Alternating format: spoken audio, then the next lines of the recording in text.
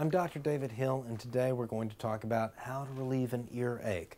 Now, earache just describes pain in the ear. The question is, why does the ear hurt? There are probably two main sources of ear pain. One is what we call swimmer's ear or an acute otitis externa. That is inflammation or infection of the tissue from the hole here all the way down to the eardrum. That's called the external auditory canal.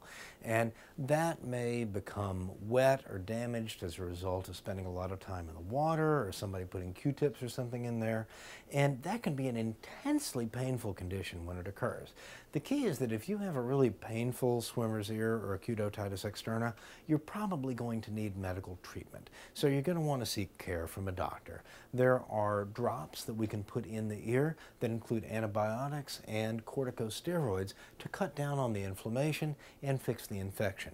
Really severe cases sometimes require oral antibiotics as well, or even the placement of a wick to help the medicine get all the way into the outer ear. Now, another part of the ear that can cause pain is the middle ear.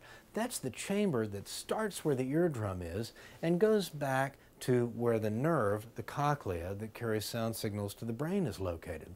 Normally that chamber is filled with air and bones called ossicles that carry the sound vibrations. That chamber usually is at the same pressure as the rest of the outside world. But when pressure changes in the chamber, you can get pain from stretching of the eardrum.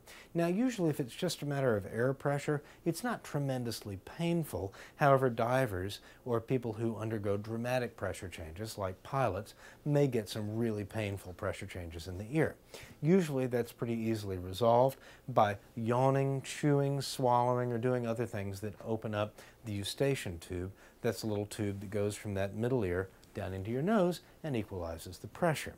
Now, another thing that can happen in the middle ear is that fluid can collect there as a result of a cold or viral infection. When that fluid becomes infected with bacteria, you get an acute otitis media. Now, acute otitis media can be painful, but we do have a few things that can help with that pain. Obvious are Tylenol or acetaminophen and Motrin or ibuprofen.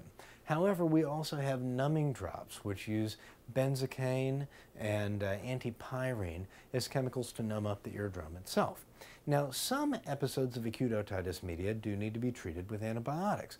Those are particularly severe or complicated episodes, or acute otitis media occurring in young children.